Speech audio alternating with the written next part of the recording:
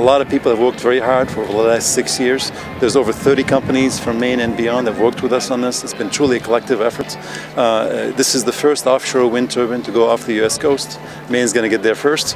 It's exciting for the state of Maine, but what's unique about this technology is going to help us drive the cost down of offshore wind, so it's very competitive with other forms of electricity.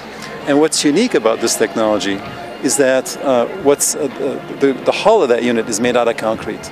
Okay, and the tower is made out of composites. And the reason we're using concrete and composites because we want this to last 75 to 100 years out in the environment. This is a 1/8 scale unit. So just multiply times 8. You've got a 600-foot tall tower in the full scale. The real opportunity and the significance of this is what happens after this project with the full scale, the 2 6 megawatt units, and then what comes after that with hundreds of these units, and the effect and the impact it will have on the economy of the state, creating jobs, expanding the tax base, and the economic opportunities that come with that.